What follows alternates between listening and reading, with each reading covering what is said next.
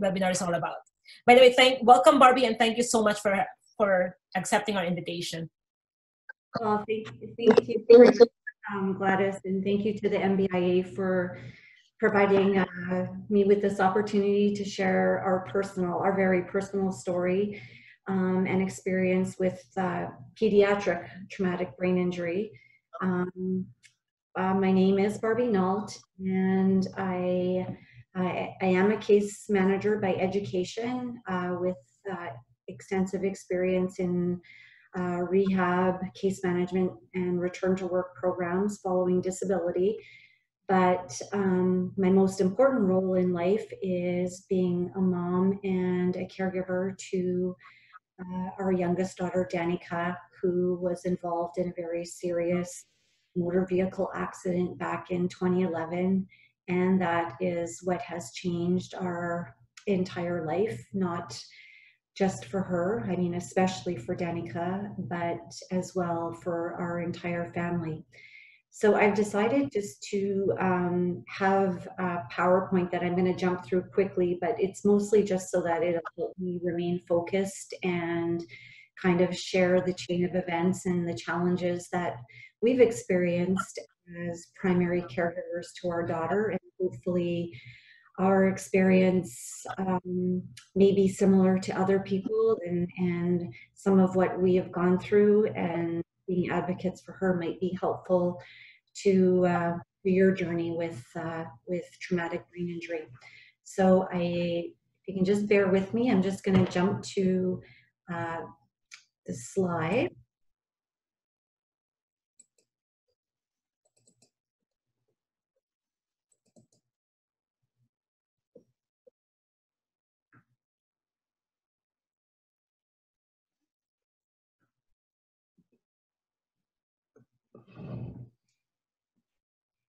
Sorry, just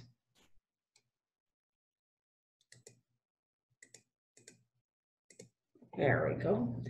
Can everybody see that on their screens? Okay. So once again, I just want to thank MBIA for providing this opportunity to share our personal story. And I'll just start by sharing the details about Danika's injury. That's our youngest daughter, who sustained a severe traumatic brain injury in a car accident.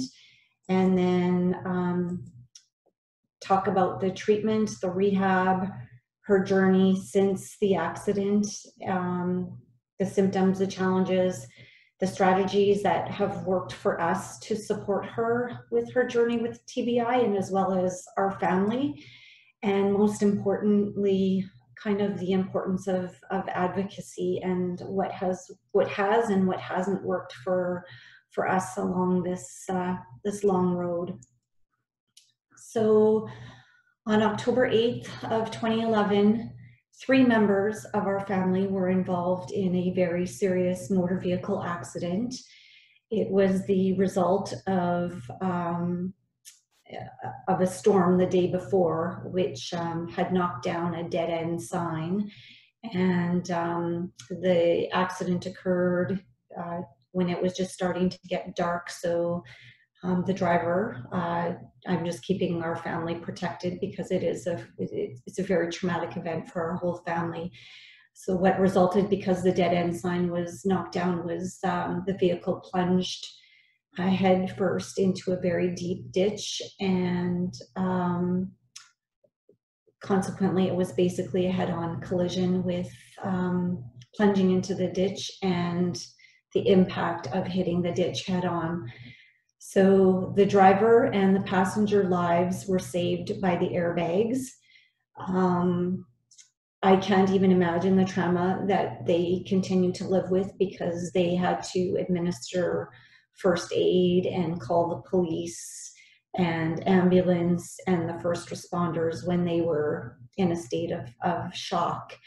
So the impact of this day is forever ingrained in our family, because it's not only affected Danika, but it's had also a direct impact to other members of our family.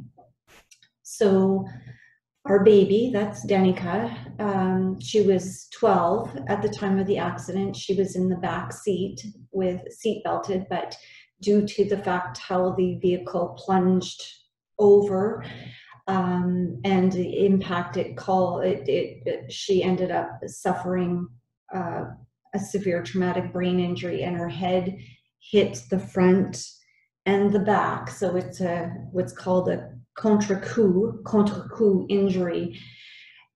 She suffered diffuse brain damage, meaning that there was brain damage very widespread to her entire brain. There was brain bleeds. She fractured her skull, suffered a laminar and basilar fracture, which is a fracture at the base of her skull. There, she suffered contusions of her lungs and also to her spleen, and she also fractured her neck, her C2 spine.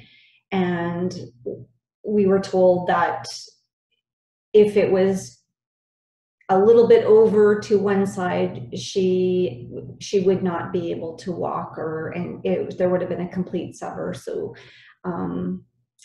again, it's miraculous, her survival, and how she has managed to come out of the effects of this accident.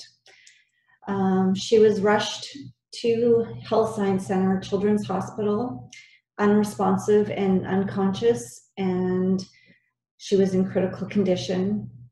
She was placed in a medically induced coma and was on life support from October 8th till October 30th.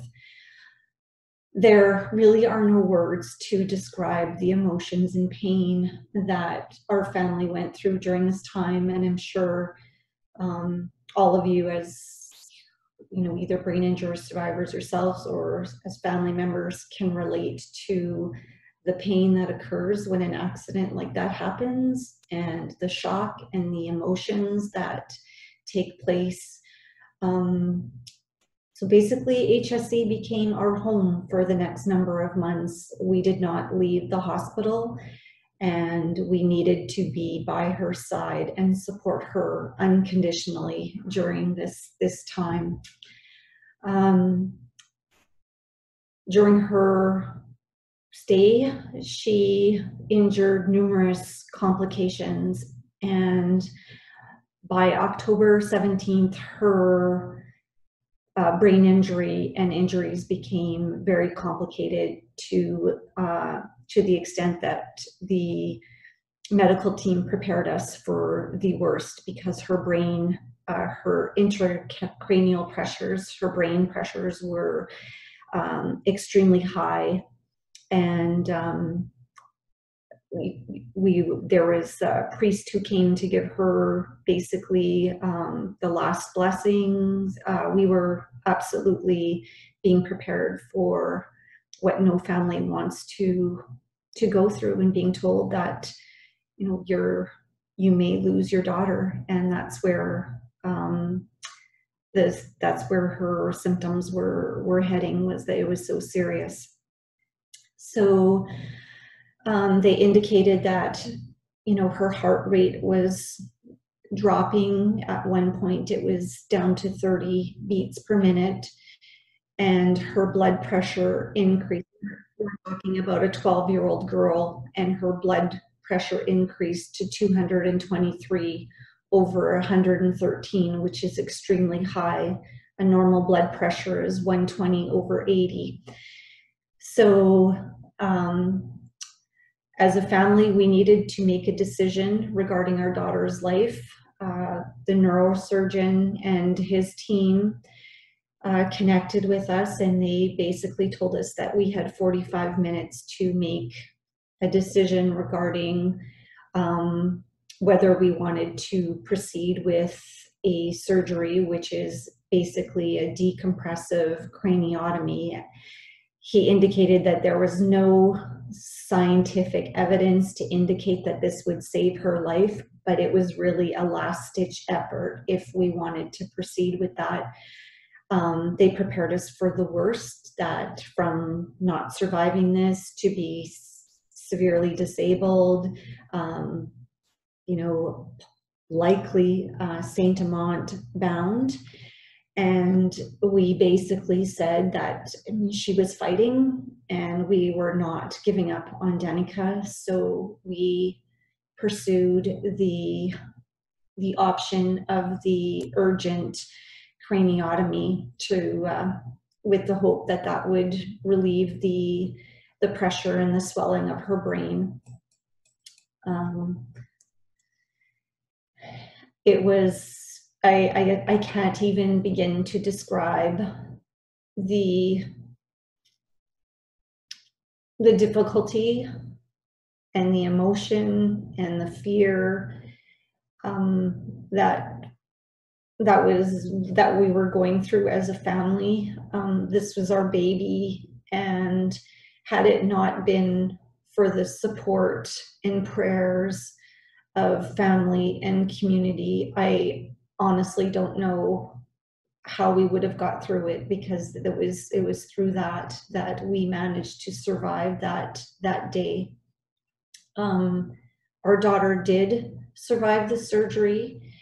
However, after the surgery, there was another road ahead of complication after complication, including infections.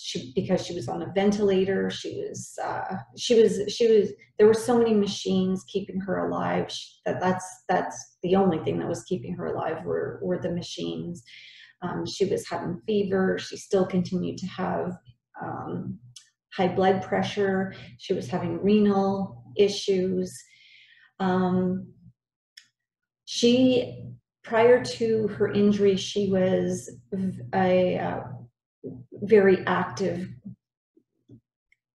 adolescent, a very active 12-year-old. She was playing AA ringette at the time.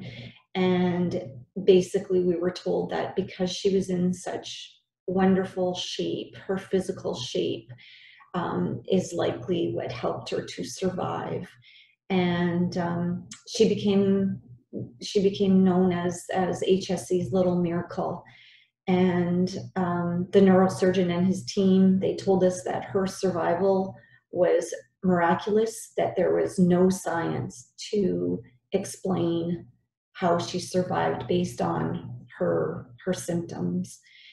And I would just like to point out that, as living with COVID right now, and how we're so grateful to the frontline workers for the work that they're doing today during this crisis, we are so grateful forever to the frontline workers, because it's because of them and their expertise and their compassion that we have our daughter.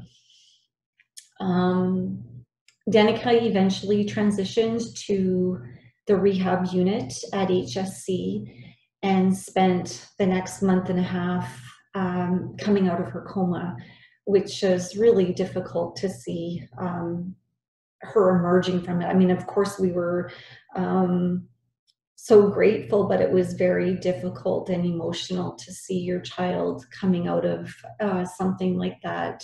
She was extremely agitated, kicking, and it's honestly, her brain did not stop. She did not sleep for about 4 days, and she was constantly talking, and you could just see that her brain was trying to rewire itself. She was saying things like, coach, put on my skates, tie up my skates. She was, have a practice at Oak Bank. She was saying things. So you could just see her trying to, that her brain was trying to rewire itself. And she also required constant supervision because she was trying to pull out her feeding tube and trying to, it was dangerous for her because she was so agitated. So we had to worry, make sure she wasn't falling out of bed and things like that. So again, we did not leave her at any time. We lived at HSC, and we made sure that we were included in every step of the process. And as she continued to progress, She had to learn how to swallow again, how to walk, how to talk, how to read, how to write, all the activities that, you know, we take for granted, that you just, you know, in an instant, those things are taken away. And it certainly was a journey to get all of those qualities back again. On November 22nd, when she had stabilized, they did a lot of testing, and she was deemed medically fit to undergo her second brain surgery to replace the bone that had been removed from her skull. That's called a decompressive craniotomy. So she underwent the surgery to put that back in her head, and titanium plates were inserted to protect her brain. So she has plates in her plates and screws holding everything together. We were still in the hospital, and she underwent a very rigid therapy program, which included, you know, daily physiotherapy, occupational therapy, speech therapy, and then ongoing medical assessments. My husband and I made sure that we were part of every process at the hospital. Every day they had what's called the daily rounds, where they have meetings about each patient.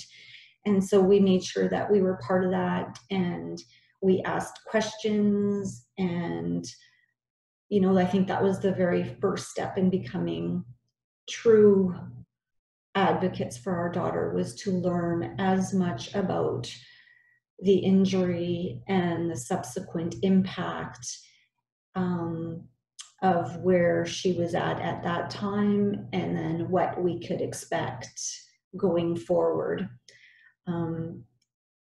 So knowledge, that was the first step, was to acquire as much knowledge as possible so that we could understand and provide her with appropriate care and treatment.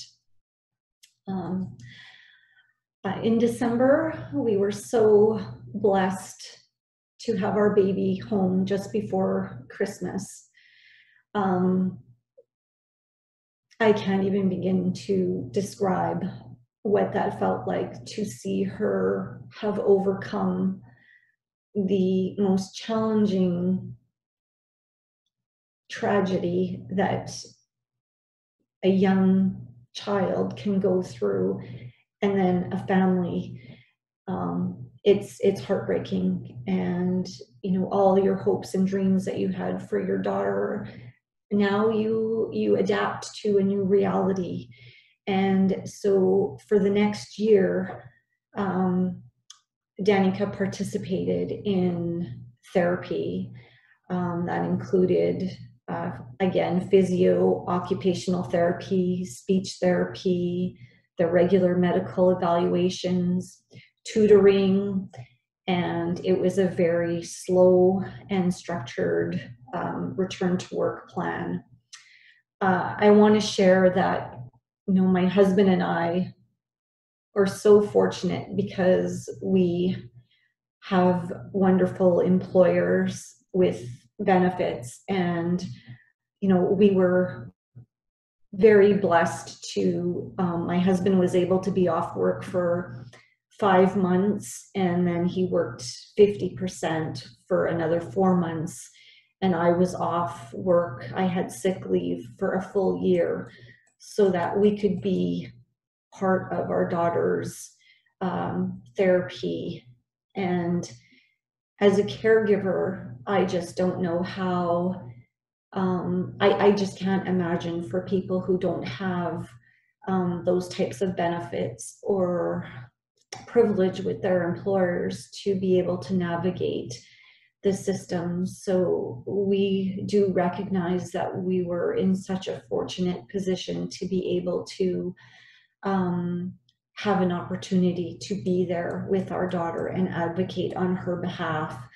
You know, when your child is impacted, it's personal, it's emotional, it's gut-wrenching, and it's the most difficult challenge that any parent and families can face. And when your child's life is altered under such traumatic circumstances, it's been a roller coaster of experiencing feelings from grief to immense gratitude, and feelings in the middle as well. We've experienced them all. We're 9 years, almost 9 years into this journey, and honestly, most of it has just been survival mode. I can tell you that, once you leave the hospital and time elapses, you really start to feel the challenges of, the social isolation, the loss of friendships. And that was heart-wrenching, because as a 12-year-old kid, to see that, she's lost some amazing friends, and just because she, there was changes in the way she was, her personality, and she was a very popular kid, a very active kid, and it was heart-wrenching to see the losses that became, increasingly evident.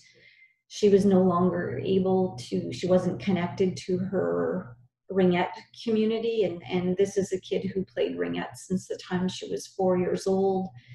Her very best friends abandoned her, and so our family roles completely changed. As parents, we became her everything. Her exterior brain. We were extremely overprotective. We were putting out fires because of, her angry outbursts.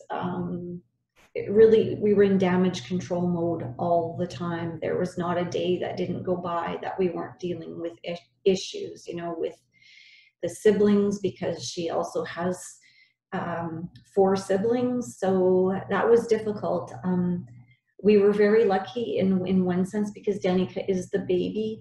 So she had the benefit of mature siblings that were able to take on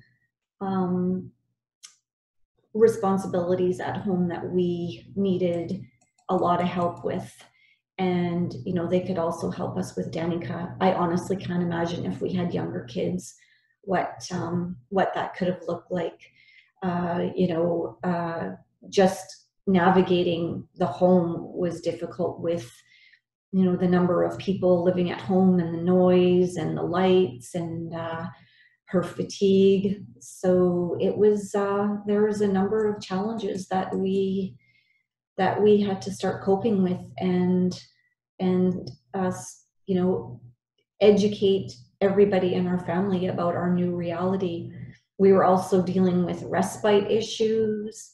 Again, the number of medical appointments was, and the paperwork dealing with the systems that we were involved with was overwhelming. We don't live in Winnipeg. We live in a small rural community, which made it even more difficult to have access to services. So that was another challenge and barrier. And let's face it, when you're thrown into the world of brain injury, there's no recipe or playbook. I mean, no 2 brain injuries are the same. And so you just have to learn and work with trial and error and understanding and what works best. And it's a process. It's a marathon. It's not a sprint. I think one of the frustrations that we really had as parents was that people really didn't understand. We kept hearing things like, oh, she'll be okay. She was 12. She's a young brain. She's going to recover. She's going to, make a full recovery. She looks great. She's walking. You're so lucky that you have her. yes, absolutely. We are blessed that she survived that. But a lot of people don't understand specifics when it comes to pediatric brain injury, and that when you're talking about a developing brain, the younger you are, the more serious the impact, because the brain has three major periods of development, and that's in infancy, childhood, and adolescence. And they're all periods of immense growth and changes. And people with brain injury, who suffer a brain injury, they will maintain all of their prior knowledge. So the younger you are, when an injury occurs, you're going to have limited knowledge and experience to draw upon. So recovery for children with brain injury is very difficult, and it is ongoing and unpredictable.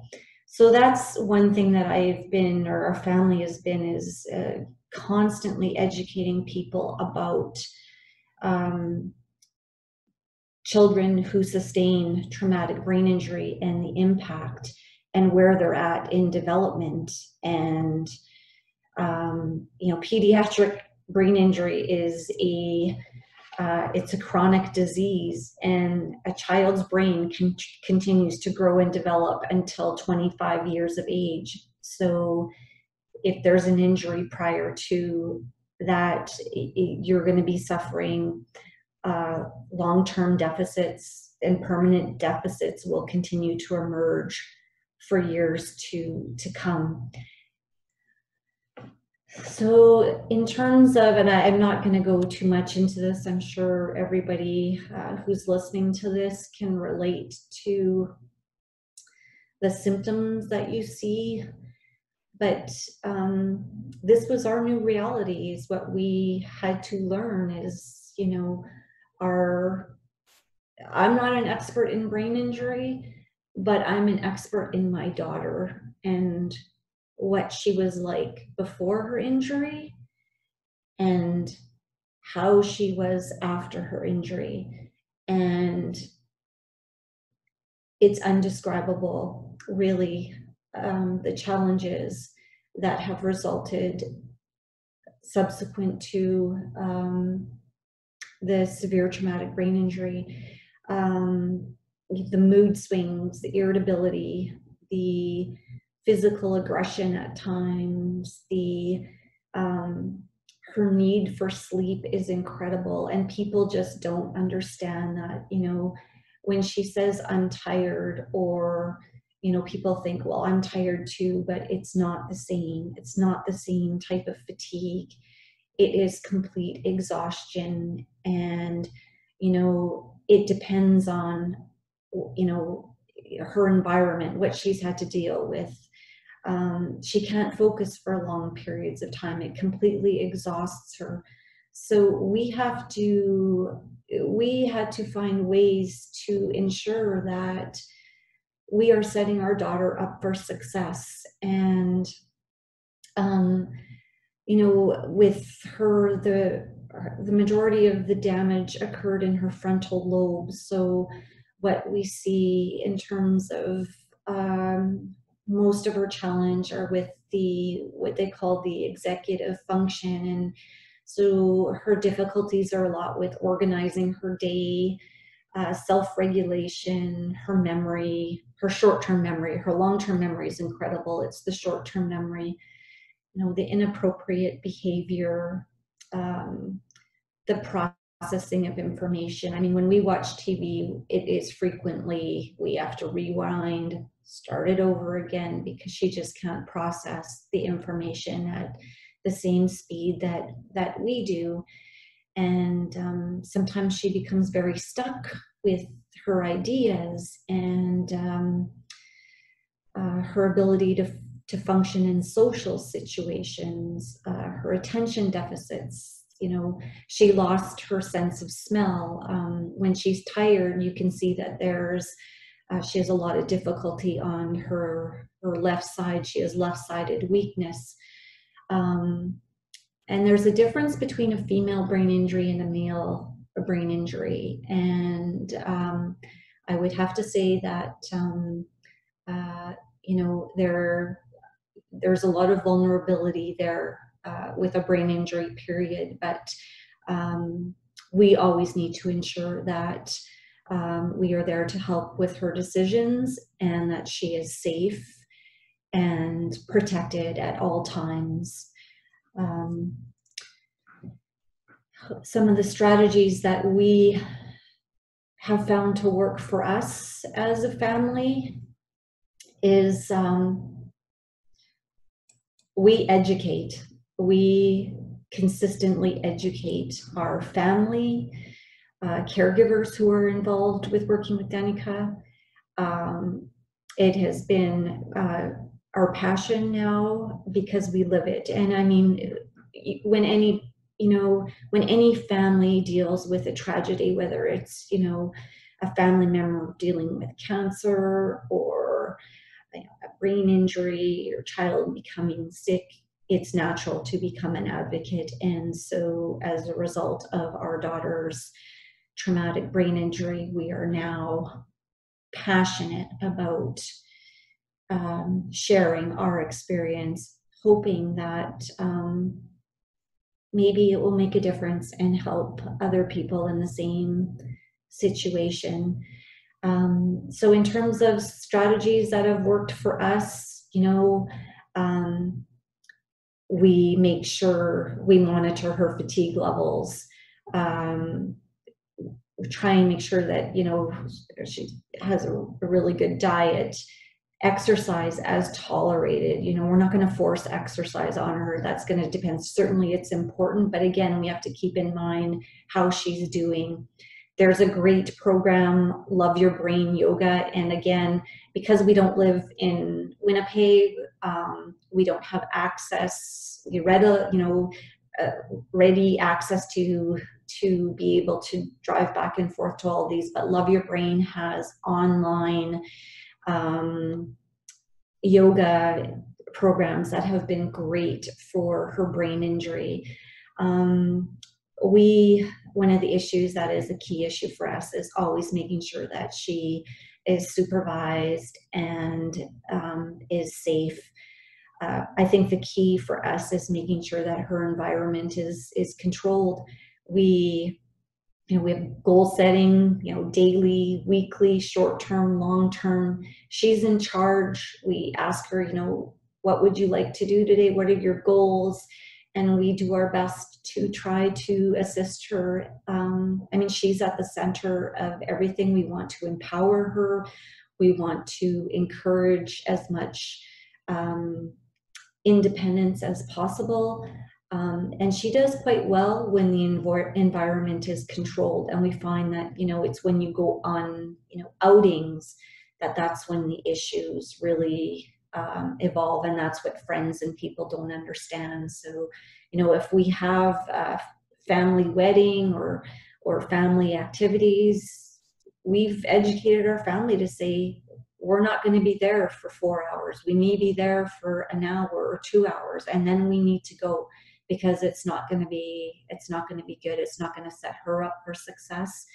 And it could just affect how, she behaves and have an impact on her for the next couple of days or even up to a week. So we find that the key to success is the controlling the environment.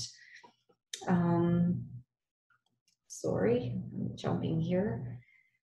I'm almost at the end here. In terms of, the impact of brain injury, it has impacted our daughter the most, absolutely. But it goes without saying that there's going to be a huge impact to the family as well, because you're all living with brain injury and your roles have changed. And as caregivers, we can't manage all the duties. So, we've had to make sure that the siblings took on additional roles and responsibilities. And, then we have to address, sometimes it leads to resentment, jealousy, sadness.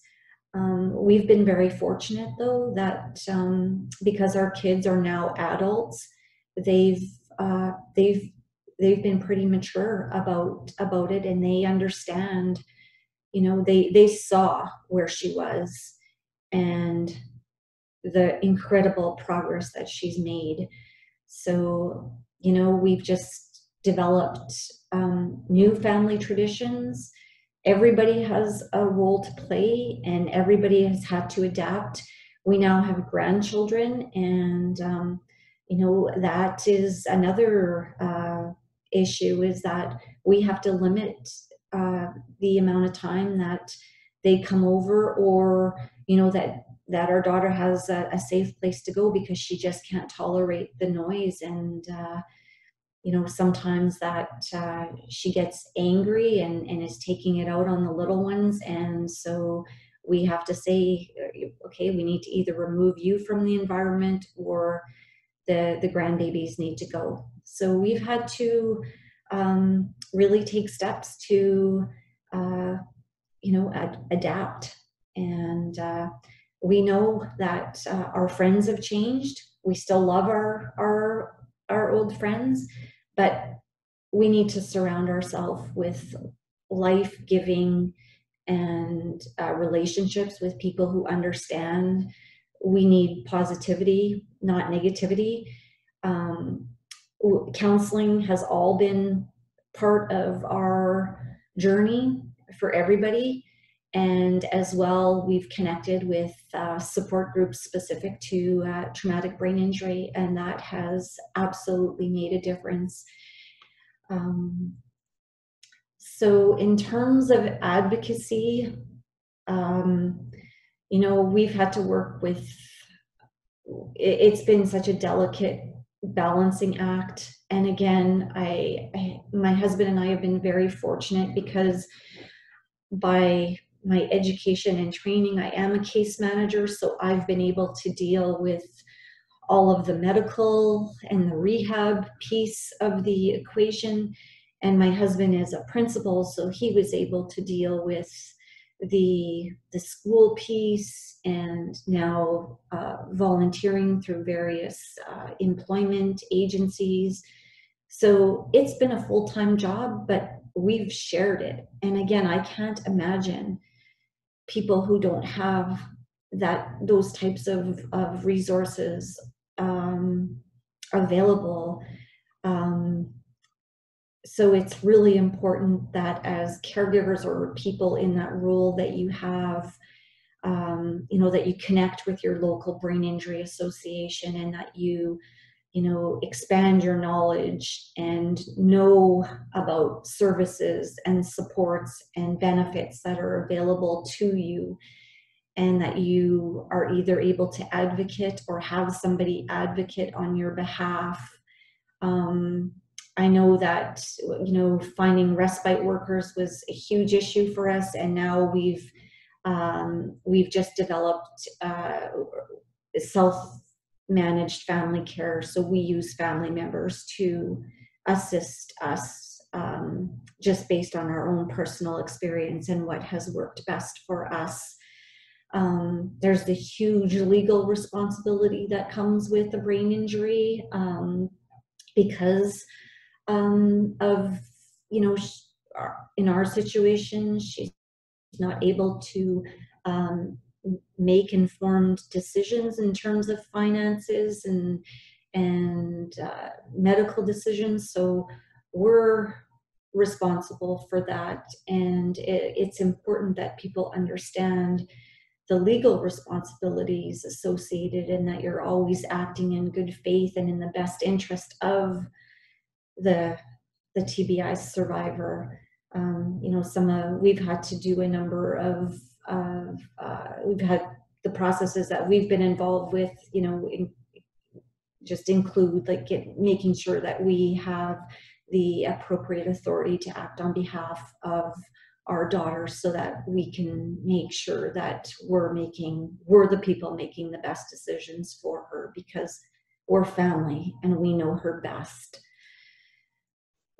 Again, I think I've pretty well covered this, brain injury. It's a marathon, it's not a sprint. Families living with traumatic brain injury, it's an intensive period of change, decision making, advocacy, and adjustment. Make sure you have strategies, a toolkit, know where to access that. Work together to promote independence and empower the person with TBI, but make sure that their safety and security is paramount. Celebrate the milestones and the incredible resiliency of the survivor. I know each year when the anniversary of the accident it's bittersweet. We grieve, but at the same time we celebrate how far she has come, and we are so blessed to have her. Family is integral to the process of recovery. Like I said, it's taken us nine years to get to this point, and we were in survival mode for many years. And no two brain injuries are the same, and you cannot use what works for one person doesn't mean it's going to work for the next person or the next person. You just have to learn. You have to know that person. You need to develop a relationship with that person and understand their strengths and challenges and work around those accordingly. Just to kind of sum up, we are forever grateful to the frontline workers and staff at HSC. We're forever indebted to Ronald McDonald House for giving us a home within the walls of the Health Science Center. And now we're becoming part of the Manitoba Brain Injury Association. And through all of these different, processes, everything is making a difference in Danika's recovery, and we can't thank you enough. I've included some resources that have been very helpful for us. I'm so grateful that Manitoba Brain Injury has recently expanded and really evolving with the online support group, as recently including the 18 to 30 survivor group. That's been very helpful for our daughter. The Ontario Brain Injury Association has excellent training programs that are online to learn more about brain injury. They have an online caregiver program, which has been really great for me as the primary caregiver to Danika. And I've also taken a lot of their certificate training programs, because right now, this is my passion. This is my passion. The Brain Injury Association of Canada, they're having their national conference in September. I guess it will all depend on where things are at with COVID. And I've just included some other resources that have been helpful, specific to our situation, because they deal with, they're specific to youth with brain injury. Dr. Tim Feeney, he's one of the world's leading practitioners of positive support in brain injury. Dr. Roberta DePompe, her major area of research and interest is with youth with brain injury and the impact on the family system. And the Love Your Brain yoga has been excellent for Danika, because it's safe and it's it's very slow, and it's something that she can follow along with, and it's very calming. So at this point,